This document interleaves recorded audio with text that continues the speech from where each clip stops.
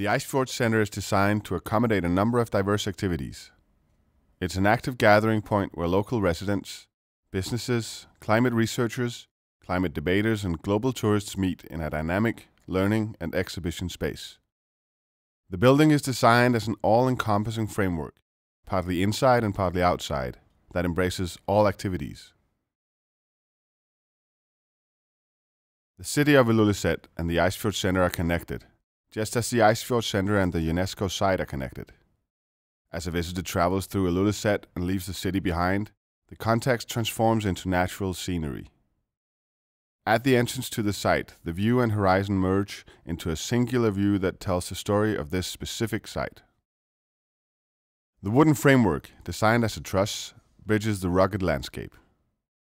It floats lightly above it, curving over the edge of the Sermermiut Valley, offering the spectacular undisturbed view through the valley and to the Icefjord. The framework is covered by a gently sloping, curved wooden boardwalk that becomes the starting point for the World Heritage Trail and at the same time acts as a gathering point, a viewing platform, and an informal seating area. Moving across the roof, like when hiking to reach the top of a hilltop, a visitor will meet the magnificent open view of the Icefjord and overlook the route of the trail before walking on. The roof deck acts as a point of departure for local residents when going for a walk, a place to watch the sunset or gather in the evening sun. The movement across the roof, from the intimate landscape protected by the curved building and the rock wall, to the open expansive landscape, forms a gateway between civilization and nature. At the covered entrance terrace, the visitor is met by a large wooden display wall with an introduction to the UNESCO site and the Icefjord. The display wall has a long built-in bench for visitors waiting for a group or simply enjoying the view. The view through the open construction looks across Lake Sermermiut to the UNESCO protected zone and back through the valley towards Ilulissat. The display wall leads the visitors along the terrace to the entry vestibule. The cafe is clearly visible to the left of the vestibule, and during the summer there's a separate entrance that leads directly into the cafe. Having arrived through the vestibule, the visitor is immediately met by the combined information serving sales desk, the service hub. During the low season, one person can supervise and serve the entrance, shop, cafe, and exhibition at the same time. During the high season, the service hub is spacious enough to accommodate a number of staff members. The shop is ideally located near the entrance and is immediately visible as soon as one enters the building. Situated directly to the right of the service hub, a visitor passes the shop on both entering and exiting the exhibition. The slightly outward-leaning wall, equipped with shelves, makes excellent display furniture for exhibited objects. Mobile furniture at different heights with built-in storage display additional items.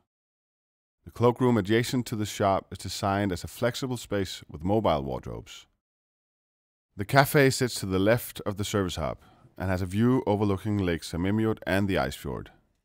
There's a direct access from the cafe to the protected outdoor serving area on the entrance terrace. Sliding walls separate the cafe from the exhibition space and allow the cafe and service hub to be thoroughly disconnected from the exhibition area. Passing the ticket zone, the visitor enters the exhibition area. With high ceilings, the large space acts as a multi-purpose zone with a spectacular view along the valley to the Icefjord. The area can be designed with enclosed spaces alternating with exhibition walls or freestanding objects according to the needs of the exhibition design.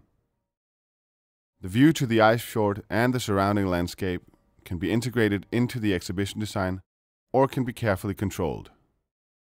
The glass panels can be alternated with insulated wooden panels if it's needed to accommodate the exhibition design. Daylight and glare are regulated by the motorized wooden louvers mounted on the inside of the facade and hidden in the ceiling when not in use. When used, the louvers regulate the amount of daylight and glare according to the season. The administration offices and research facilities are placed at the southern end of the building and are directly accessed from the west terrace. The offices and research facilities have a more intimate view towards Lake Sermermiut on one side and to the West Terrace on the other. The West Terrace is used as an informal outdoor area in connection with administration and research work, an outdoor classroom for school children studying found rocks and plants, and as a general gathering place. This is where visitors enjoy the evening sun, locals and tourists take a break after walking, and where researchers clean and test equipment, all protected from the prevailing southwest wind by the sloping roof. The West Terrace is equipped with an outdoor fireplace and a permanent bench along the wall for enjoyment of the low evening sun. Moving through the building, the geometry changes in section in a continuous flow. The frames rotate from a triangular opening at one end to a rectangular section at the midpoint and around to a triangle at the other end. The movement of the structure and form creates a constantly changing view that enhances the experience of the landscape and the color of the sky as it changes, from cold to warm, from blue to pink, depending on the direction of the view.